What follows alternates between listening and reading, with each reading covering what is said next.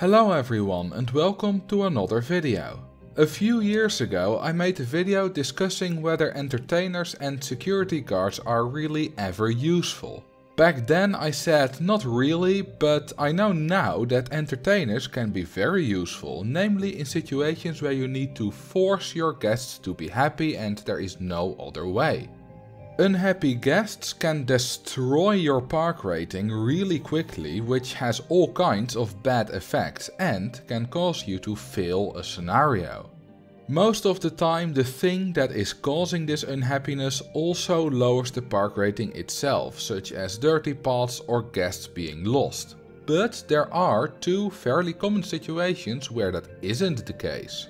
The first one is guests coming into the park when they're already unhappy, and the second one is one that we've all dealt with, and that is overcrowding. Overcrowding doesn't directly lower your park rating. Instead, it makes guests unhappy, which in turn kills your rating. This means that if there was a way to force happiness into your guests, you could solve your overcrowding issues without having to actually solve them. Luckily, there is a way, and that is hiring way too many entertainers. Take a look at this park. I have 3,500 guests and more than 1,000 complain about overcrowding, yet my park rating is still at 999. How is that possible? Well, since I have plenty of money, I just hired 130 entertainers to spread their happiness fumes and force guests to smile, whether they like it or not. In this same park, entertainers also helped me out at the start.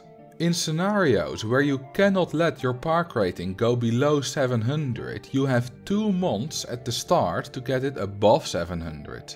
This can be tricky if guests come into your park super unhappy, but entertainers can help out here.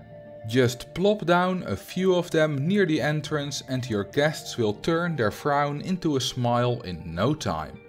So remember that if you're about to fail a scenario because your park rating is too low, you can always try just hiring a bunch of entertainers to quickly bring it up again. It won't always work, but it might just save you. It is quite expensive to use this method to combat overcrowdedness in a big park, so I recommend building more paths first. But if that's not an option or it doesn't work, entertainers are a good backup plan. And that's it for this video already. I hope you have fun creating a dystopian nightmare where you force people to be happy whether they like it or not. If you do, consider giving this video a like or leave a comment. You can also subscribe or follow me on Twitch. Thank you all for watching and I will see you in the next video.